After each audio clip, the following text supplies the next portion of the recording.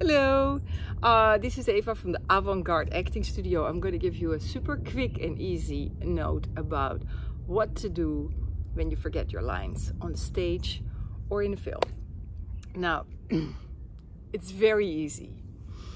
You just take your fingers and you rub them against each other. You can do it behind your back or somewhere at a place that nobody knows this is it.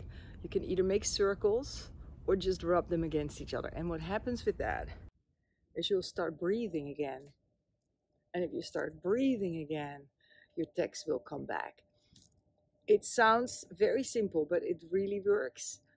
And what happens is if you forget your lines, you usually get in shock and you stop breathing. You always want to keep breathing as an actor. So that's it, very easy. And I hope to see you at the Avant-garde Acting Studio.